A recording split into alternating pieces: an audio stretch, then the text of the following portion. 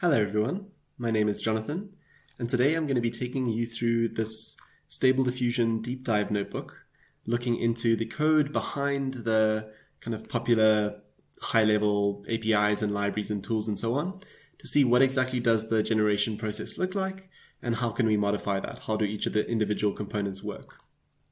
So feel free to run along with me.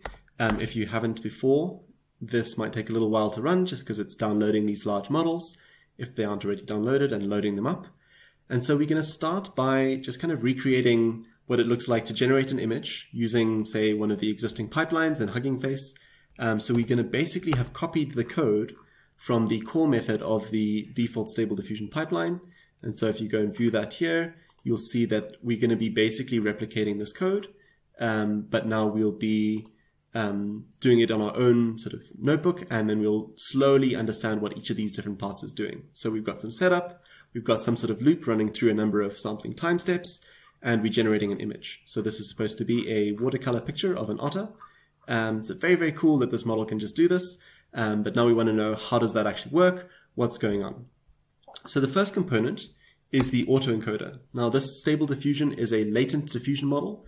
And what that means is that it doesn't operate on pixels. It operates on, or in the latent space of some other autoencoder model.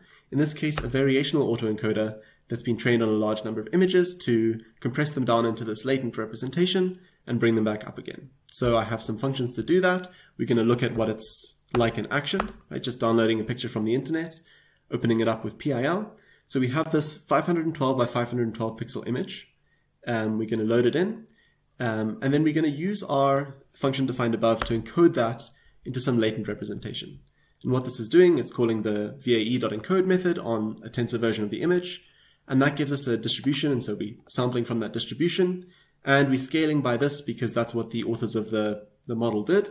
They scaled the latents down before they fed them to the model. And so we have to do that scaling and then the reverse when we're decoding, just to be consistent with that. But the key idea is that we go from this big image down to this 4 by 64 by 64 latent representation, right? So we've gone from this much larger image down, and if we visualize what the 4 channels here, this 4 different 64 by 64 channels, what that looks like, we'll see that it's capturing something of the image, right? You can sort of see the same shapes and things there, but it's not quite a direct mapping or anything. For example, there's this weirdness going on the beak. Some of the channels look slightly stranger than the others. So there's some sort of rich information captured there. And if we decode this back, what we'll see is that the decoded image looks really good. You really have to look closely to tell the difference between our input image here and the decoded version. So very, very impressive compression, right? This is a factor of 8 in each dimension. So 512 by 512 down to 64 by 64. It's like a factor of 64 reduction in data, but it's still somehow capturing most of that information. It's a very information-rich representation.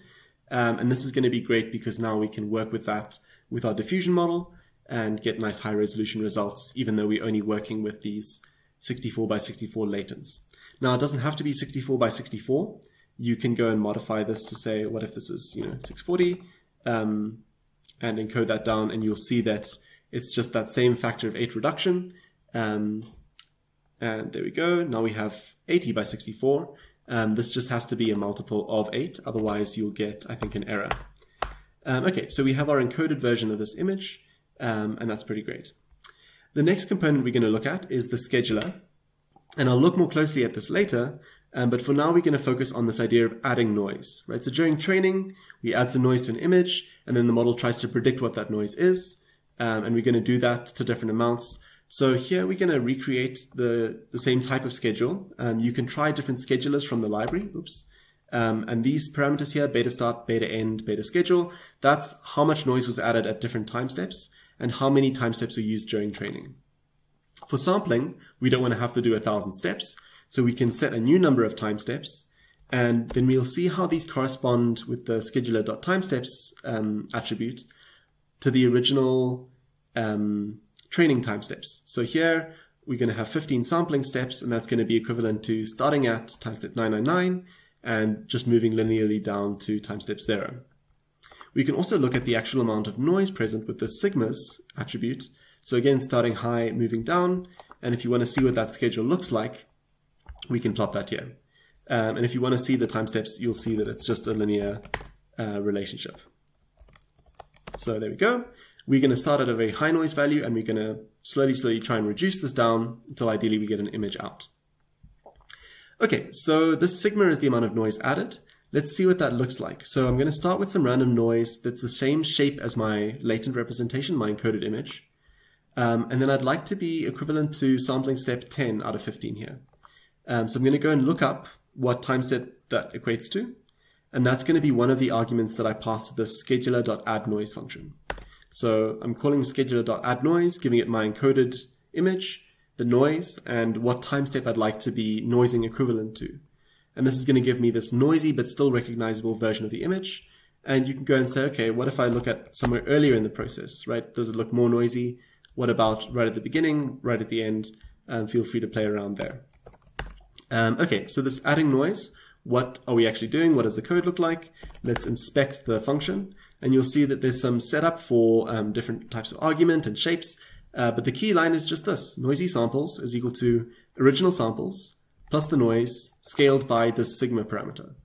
Right? So that's all it is. It's not always the same. Different papers and implementations will add the noise slightly differently.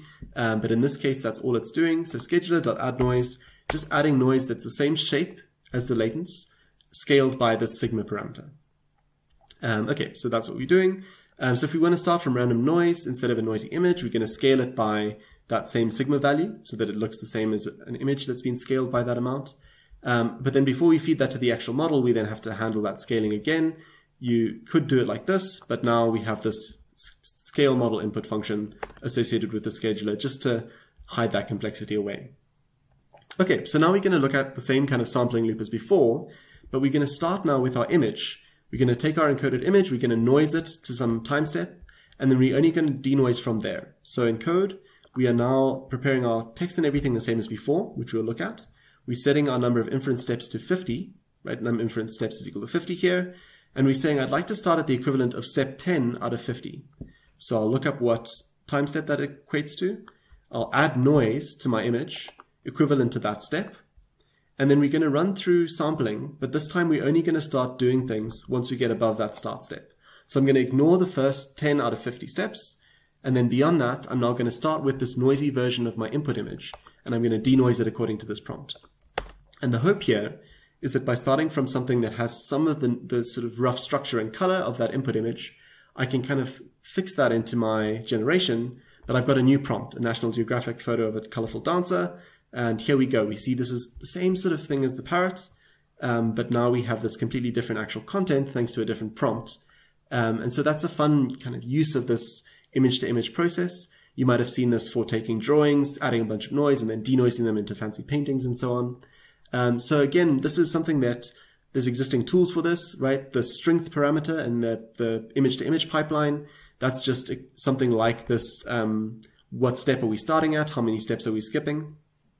But you can see that this is a pretty powerful technique for getting a bit of extra control over like composition and color and a bit of the structure. Okay, so that's that trick with adding noise and then using that as image to image. The next big section I'd like to look at is how do we go from a piece of text that describes what we want into a numerical representation that we can feed to the model. So we're going to trace out that pipeline, and along the way we'll see how we can modify that for a bit of fun. So step number one, we're taking our prompt and we're turning it into a sequence of discrete tokens. So here we have, in this case, 77, because that's the maximum length. Discrete tokens, it's always going to be that. If your prompt is longer, it'll truncate it. And if we decode these tokens back, we'll see that we have a special token for the start of the text, then a picture of a puppy, and then the rest is all the same token, which is this kind of end of text padding token. Right, so we have this special token for puppy.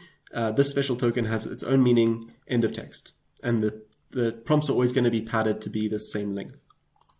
So before, in the code that we were using there, we always jump straight to these so-called output embeddings, which is what we fed to the model as conditioning. And so somehow this captures some information about this prompt. But now we want to say, well, how do we get there? How do we get from this sequence of tokens to these output embeddings? What is this text encoder forward pass doing? Right, so we can look at this, and there's going to be multiple steps. The first is going to be some embeddings. So if we look at the textencoder.textmodel.embeddings, we'll see there's a couple of different ones. We have token embeddings, right? And so this is to take those individual tokens, token 49408 or whatever, and map it into a representation that's a numerical representation. So here it's a learned embedding. There are about 50,000 rows, one for each token. And for each token, we have 768 values. So that's the embedding of that token.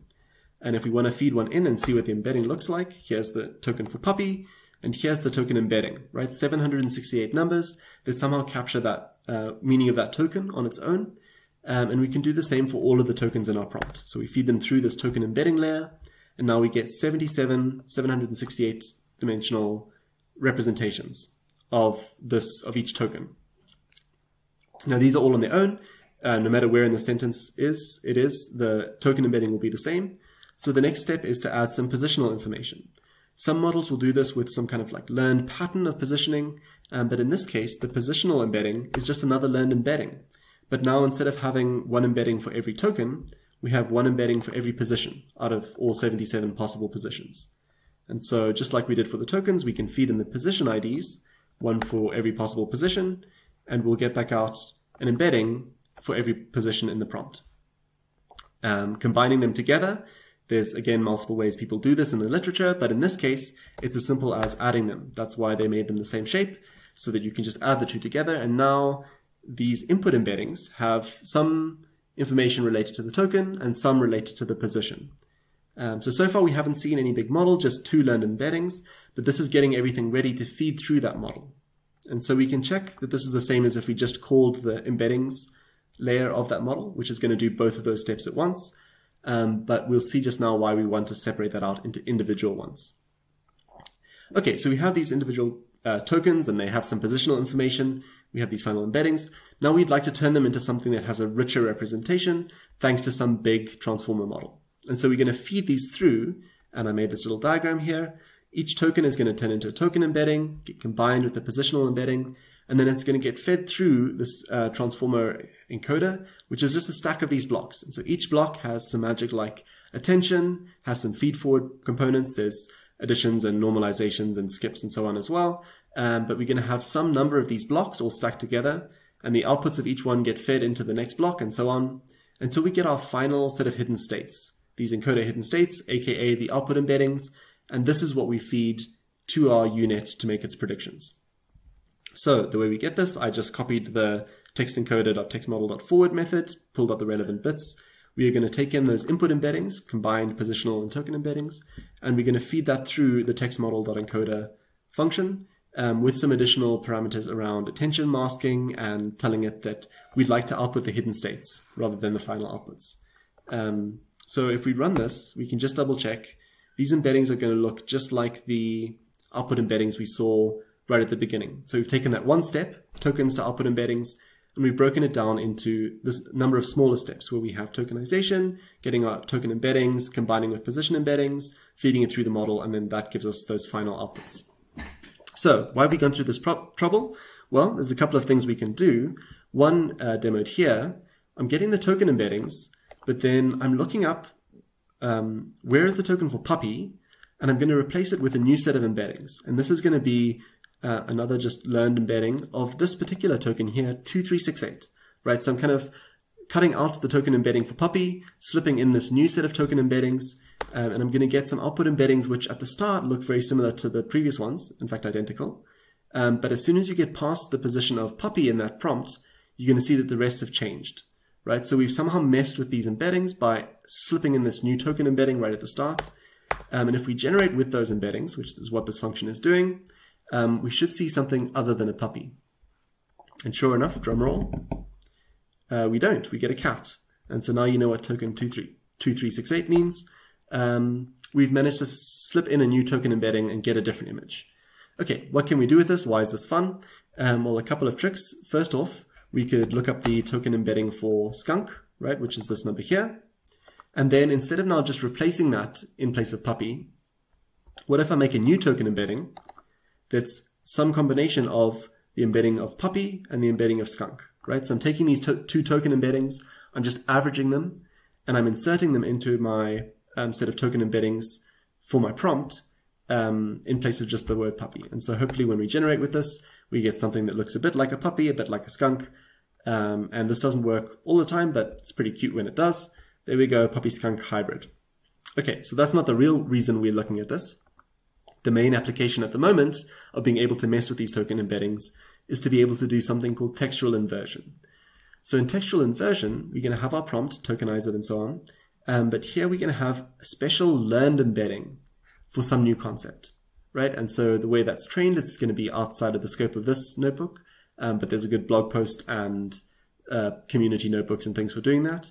But let's just see this in application here. So there's a whole library of these concepts, Stable Diffusion concept library, where you can browse through tons and tons and tons, look over 1,400 different community contributed token embeddings that people have trained. So I'm going to use this one here, this burb style. Here's some example outputs. And then these are the images it was trained on. So these pretty little bird paintings done by my mother. I've trained a new token embedding that tries to capture the essence of the style. And that's represented here in this learned embeds.bin. So if you download this and then upload it to wherever your notebook's running, I have it here, learned embeds.bin. We can load that in and you'll see that it's just a dictionary where we have one key. That's the name of my new style. And then we have this token embedding, 768 numbers. And so now instead of slipping in the token embedding for cat, we're going to slip in this new embedding, which we've loaded from the file, into this prompt. So mouse in the style of puppy, tokenize, get my token embeddings, and then I'm going to slip in this replacement embedding in place of the embedding for puppy. And when we generate with that, we should hopefully get a mouse in the style of this kind of cutesy watercolor on rough paper image. And sure enough, that's what we get. A very cute little drawing of a mouse in an apron, apparently. Okay, so very, very cool application. Again, there's a nice inference notebook that makes this really easy. You can say a cat toy in the style of burb style. You don't have to worry about manually replacing the token embeddings yourself. But it's good to know what the code looks like under the hood, right? How are we doing that? What stage of the text embedding process we're modifying? Very fun to get a bit of extra control, and a very useful technique because now we can kind of augment our model's vocabulary without having to actually retrain the model itself. We're just learning a new token embedding. So very, very powerful idea and really fun to play with. And like I said, there's thousands of community contributed tokens, but you can also train your own. I think I linked the notebook from here, but it's also in all the docs and so on. Here's the training notebook. Okay, final little trick with embeddings. Rather than messing with them at the token embedding level, we can push the whole prompt through that entire process to get our final output embeddings, and we can mess with those at that stage as well. So here I have two prompts, a mouse and a leopard, tokenizing them, encoding them with the text encoder, so that's that whole process. And these final output embeddings, I'm just going to mix them together according to some factor and generate with that. And so you can try this with, a cat and a snake, and you should be able to get some really fun different chimeras and, oops, a snail apparently. Okay, well, I can't spell. But yeah, have fun with that. Doesn't have to be animals. I'd love to see what you create with these weird mixed up generations. Okay, we should look at the actual model itself, the key UNET model, the diffusion model. What is it doing? What is it predicting? What is it accepting as arguments? So this is the kind of call signature. We call our UNET's forward pass and we feed in our noisy latents, the time step, and that's like the training time step, and the encoder hidden states, right? So those text embeddings that we've just been having fun with. So doing that without any loops or anything, I'm sitting in my scheduler, getting my time step, getting my noisy latent, and my text embeddings, and then we're going to get our model prediction, and we'll look at the shape of that, and you'll see that this prediction has the same shape as the latents. And given these noisy latents, what the model is predicting is the noise component of that. And actually it's predicting the noise component scaled by sigma. So if we wanted to see what the original image looks like, we could say, well, the denoise latents is going to be the current noisy latents minus sigma times the model prediction, right? And so when we're denoising, we're not going to go straight to that output prediction. We're going to just remove a little bit of the noise at a time. But it might be useful to visualize what that final prediction looks like. So that's what we're doing here, making a folder to store some images, preparing our text scheduler and input. And then we're going to do this loop but now we're going to get the model prediction, and instead of just updating our latents by one step, we're also going to store an image, right? I'm decoding these to images, an image of the predicted completely denoised, like original sample. So that's this predicted original sample here. You could also calculate this yourself. Latent X0 is equal to the current latents minus sigma times the noise prediction.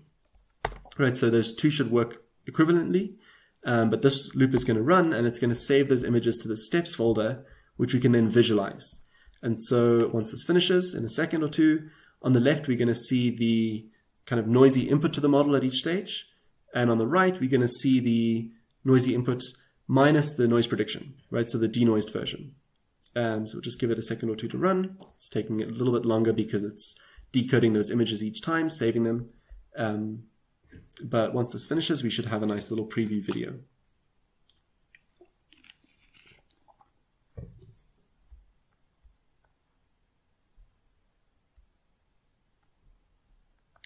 Okay, here we go. So this is the noisy latent.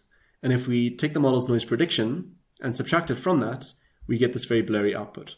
And so you'll see as we play this, I've left some modifications in from last time, sorry. When you see this guidance scale will be back at, I think it was 8. In the next section, we'll talk about classifier-free guidance. And so I've been modifying that example. My bad. I might cut this out of the video. We'll see. So I've got to wait a few seconds again for that to generate. And I'll do so as patiently as I can.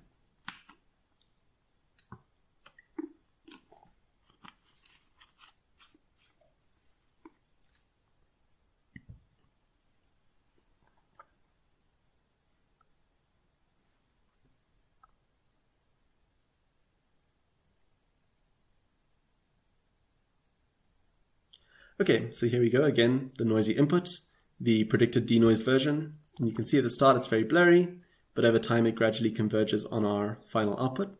And you'll notice that on the left, these are the latents as they are each step. They don't change particularly drastically, a little bit at a time. But at the start, when the model doesn't have much to go on, its predictions do change quite a bit at each step, right? It's much less well-defined. And then as we go forward in time, it gets more and more refined, better and better predictions. And so it's got a more accurate estimation of the noise to remove, and we remove that noise gradually until we finally get our output. Quite fun to visualize the process, and hopefully that helps you understand why we don't just make one prediction and do it in one step, right? Because we get this very blurry mess, but instead we do this kind of iterative sampling there, which we'll talk about very shortly. Before then though, the final thing I should mention, classifier-free guidance. What is that? Well, like you saw when I accidentally generated the version with a much lower guidance scale, the way classifier-free guidance works is that in all of these loops, we haven't actually been passing one set of noisy latents through the model. We've been passing two identical versions. And as our text embeddings, we've not just been passing the embeddings of our prompts, right? These ones here, we've been concatenating them with some unconditional embeddings as well. And what the unconditional embeddings are is just a blank prompt, right?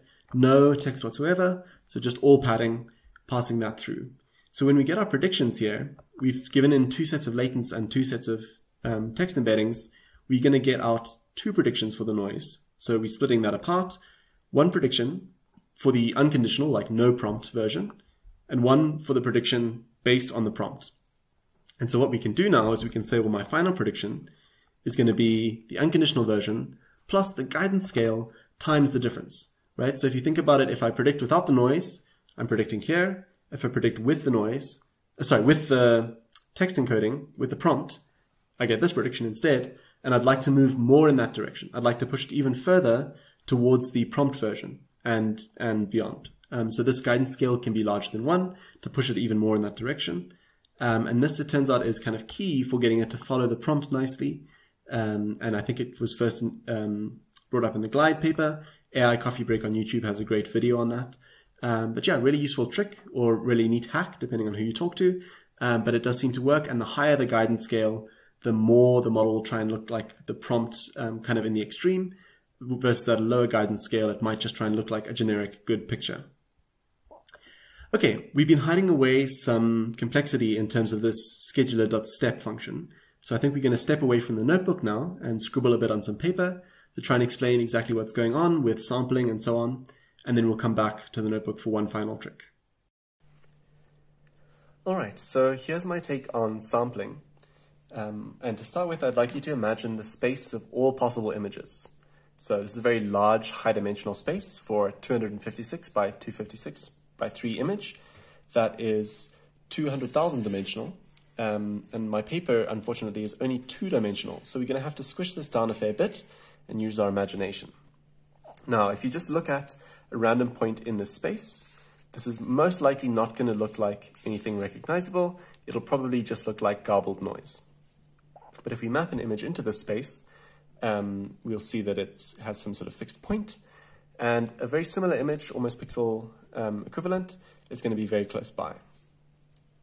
Now, there's this theory that you'll hear talked about called manifold theory, which says that for most real images, like a data set of images, these are going to lie on some lower dimensional manifold within this higher dimensional space, right? In other words, if we map a whole bunch of images into the space, they're not going to fill the whole space. They're going to be kind of clustered onto some surface. Now, I've drawn it as a line here because we stuck with 2D, but this is a much higher dimensional plane equivalent. Okay, so each of these ones here is some image, and the reason that I'm starting with this is because we'd like to generate images. We'd like to generate plausible looking images, not just random nonsense, and so we'd like to do that with diffusion models. So where do they come in? Well, we can start with some image here, some real image from our training data, and we can push it away from the manifold of like plausible existing images by corrupting it somehow. So for example, just adding random noise, that's equivalent to like moving in some random direction in this space of all possible images. And so that's going to push the image away. And then we can try and predict using some model what this noise looks like, right? How do I go from here back to a plausible image? What is this noise that's been added? And so that's going to be our big unit that does that prediction. That's going to be our diffusion model, right? And so that's in this language going to be called something like a score function, right? How do I get from wherever I am? What's the noise that I need to remove to get back to a plausible image? Okay, so that's all well and good. We can train this model with a number of examples because we can just take our training data, add some random noise, try and predict the noise, update our model parameters. So we can hopefully learn that function fairly well. Now we'd like to generate with this model, right? So how do we do that? Well, we can start at some random point, right? Like let's start over here. And you might think, well, surely I can just now predict the noise, remove that, and then I get my output image. And that's great, except that you've got to remember now we're starting from a random point in the space of all possible images. It just looks like garbled nonsense. And the model's trying to say, well, what does the noise look like? And so you can imagine here, for training, the further away we get from our examples, the sparser our training will have been. But also, it's not like it's very obvious how we got to this noisy version, right? We could have come from this image over here, added a bunch of noise. We could have come from one over here, and so this model's not going to be able to make a perfect prediction. At best, it might say, well, somewhere in that direction, right? It could point towards something like the dataset mean, or at least the edge that's closer, but it's not going to be able to perfectly give you one nice solution. And sure enough, that's what we see. If we sample diffusion models just in one step, we get their predictions, look at what that corresponds to as an image. It's just going to look like a blurry mess, maybe like the mean of the data, or some sort of garbled output. Definitely not going to look like a nice image. So how do we do better? And the idea of sampling is to say, well, there's a couple of framings. So I'll start with the existing framing that you'll see talked about a lot of score-based models and so on, and then we'll talk about some other ways to think about it as well. So this process of gradually corrupting our images away, adding a little bit of noise at a time, people like to talk of this as a stochastic differential equation. Stochastic because there's some randomness, right? We're picking random amounts of noise, random directions to add. And a differential equation because it's not talking about anything absolute, just how we should change this from moment to moment to get more and more corrupted, right? So that's why it's a differential equation. And with that framing, the question of, well, how do I go now back to the image? That's framed as solving an ordinary differential equation that corresponds to like the reverse of this process.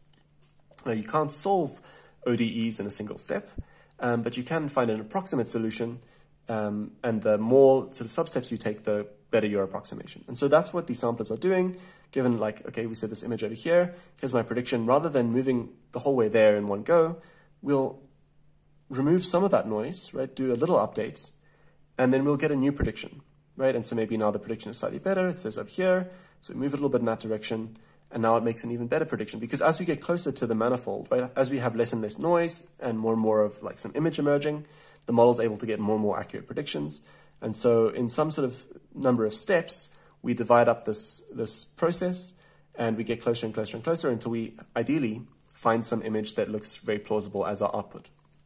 And so that's what we're doing here with a lot of these samplers. They're effectively trying to solve this ODE in some number of steps by breaking the process up and only moving a small amount at a time.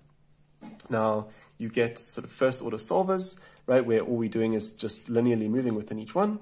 And this is equivalent to something called Euler's method, or Euler's method if you're like me and you've only ever read it. And this is what some of the most basic samplers are doing, just linear approximations for each of these little steps.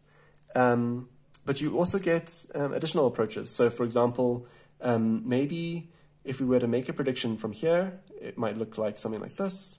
And if we were to make a prediction from here, it might look like something like that. So we have our error here, but as we move in that direction, it's also changing, right? So there's like a derivative of a derivative, a gradient of a gradient, and that's where this kind of second order solver comes in and says, well, if I know how this prediction changes as I move in this direction, like what is the derivative of it, then I can kind of account for that curvature when I make my update step and maybe know that it's going to curve a bit in that direction. So that's where we get things like these so-called second order solvers and higher order solvers.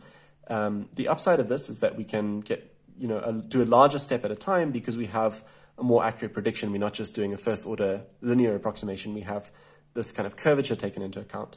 The downside is that to estimate that curvature for a given point, we might need to call our model multiple times to get multiple estimates, and so that takes time. So we can take a larger step, but we need more model evaluations per step.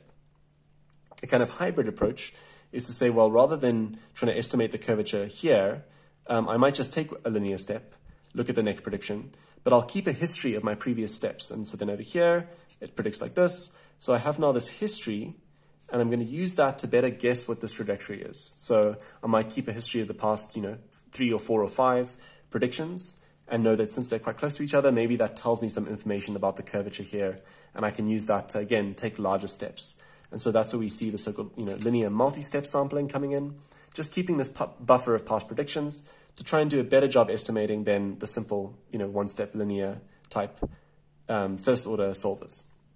Okay, so that's the score-based sampling version, and all of the variance and innovation comes down to things like, how can we do this in as few steps as possible? Maybe we have a schedule that says we take larger steps at first and then gradually smaller steps as we get closer. There's, I think, now some dynamic methods saying, can we estimate how many steps we need to take, and so on. So that's all trying to attack it from this kind of score-based ODE solving framework. But there's another way to think of this as well, and that's to say, okay, well, I don't really care about solving this exact reverse ODE, right? All I care about is that I end up with an image that's on this manifold, like a plausible looking image. And so I have a model that estimates how much noise there is, right? And if that noise is very small, then that means I've got a good image. And if that noise is really large, then that means I've got some work to do. And so this kind of starts bringing up some analogies to training neural networks, because in neural networks, we have the space of all possible parameters. And we're trying to adjust those parameters, not to solve the gradient flow equation, right? Although that's possible in theory, that you might try and do that. We don't care about that. We just want to find a minima. We want to find a point where our loss is really good. And so when we're training a neural network, that's exactly what we do. We set up an optimizer. We take some number of steps trying to reduce some loss. And once that loss gets sort of levels off, right? Reduced over time and levels off. Okay, cool. I guess we found a good neural network. And so we can apply that same kind of thinking here to say, all right, I'll start at some point. And I'll have an estimate of the gradient, right? It's like maybe pointing over here. But remember, that estimate's not very good. Just like the first gradients estimated when training a neural network are pretty bad because it's all just these randomly initialized weights, but hopefully it at least points in a useful direction. So then I'll take some step, and the length of this step, I won't try and do some fancy schedule. I'll just offload this to a sort of off-the-shelf optimizer, right? So I have some learning rate, maybe something like momentum, that determines how big of a step I take. And then I update my prediction, right? Take another step in that direction, and so on. So now, instead of following a fixed schedule, we can use tricks that have been developed for training neural networks, right? Adaptive learning rates, momentum, weight decay, and so on. And we can apply them back to this kind of sampling case. And so it turns out this works okay. I've tried this for Stable Diffusion, need some tricks to get it working. But it's a slightly different way of thinking about sampling. Rather than relying on sort of a hard-coded ODE solver that you've figured out yourself, just saying, why don't we treat this like an optimization problem, where if the model predicts almost no noise, that's good, we're doing a good job. And if the model predicts lots of noise, then we can use that as a gradient and take a gradient update step according to our optimizer and try and sort of converge on a good image as our output. And this is, you can stop early once your model prediction is sufficiently low for the amount of noise. Okay, cool, I'm done. And so I found, in 10, 15 steps, you can get some pretty good images out. Yeah, so that's a different way of viewing it. Not so popular at the moment, but maybe hopefully something we'll see. Yeah, just a different framing. And for me, at least, that helps me think about what we're actually doing with these samplers. We're trying to find a point where the model predicts very little noise. So we're starting from a bad prediction, moving towards it getting better by looking at this estimated amount of noise as our sort of gradient and solving that, just kind of iteratively removing bits at a time. So I hope that helps elucidate the different kinds of samplers and the goal of that whole thing, and also illustrate at least why we don't just do this in a single step, right? Why we need some sort of iterative approach. Otherwise, we'd end up with just very bad, blurry predictions. All right, I hope that helps. Now we're going to head back to the notebook to talk about our final trick of guidance. Okay, the final part of this notebook, guidance. How do we add some extra control to this generation process? Right, so we already have control via the text, and we've seen how we can modify those embeddings. We have some control via starting at a noisy version of an input image rather than pure noise to kind of control the structure. But what if there's something else? What if we'd like a particular style, or to enforce that the model looks like some input image, or maybe sticks to some color palette? It would be nice to have some way to add this additional control.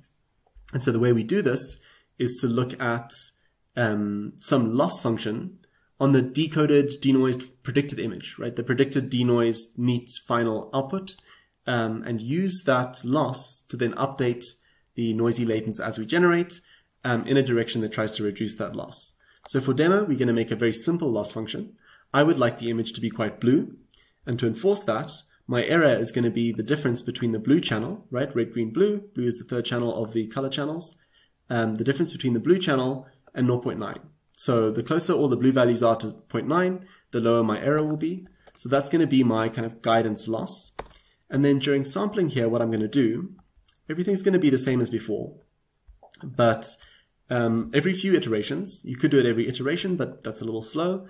So here, every 5 iterations, I'm going to set requires grad equals true on the latents. I'm then going to compute my predicted denoised version.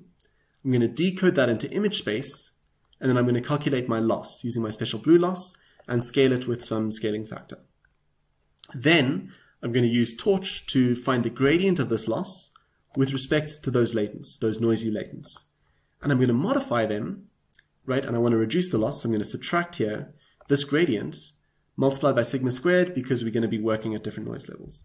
And so if we run this, we should see hopefully it's going to do that same sort of sampling process as before, but we also are occasionally modifying our latents by looking at the gradient of the loss with respect to those latents and updating them in a direction that reduces that loss. And sure enough, we get a very nice blue picture out. And if I change the scale here down to something lower and run it, we'll see that scale is lower, so the loss is lower, so our modifications to the latents are smaller. We'll see that we get out a much less blue image. There we go. So that's the default image, very red and dark, because the prompt is just a picture of a campfire. But as soon as we add our additional loss, our guidance, we're going to get out something that better matches that additional constraint that we've imposed. Right, so this is very useful, not just for making your images blue, but like I said, color palettes, or using some classifier model to make it look like a specific class of image, or using a model like Clip to again associate it with some text. So lots and lots of different things you can do.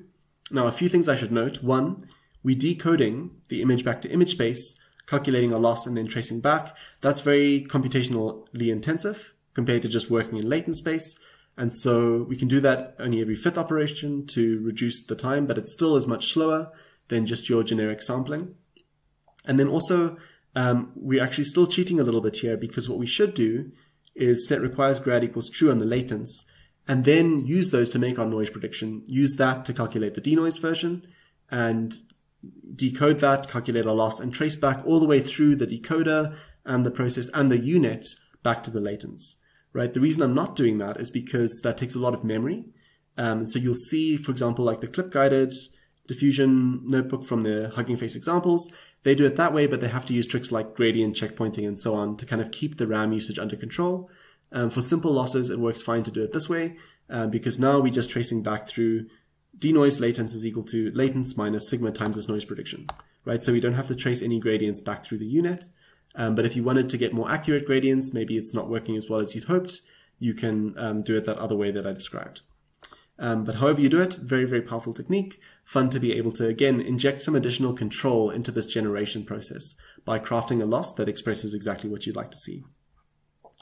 All right, that's the end of the notebook for now. If you have any questions, feel free to reach out to me. I'll be on the forums, and you can find me on Twitter and so on. But for now, enjoy, and I can't wait to see what you make.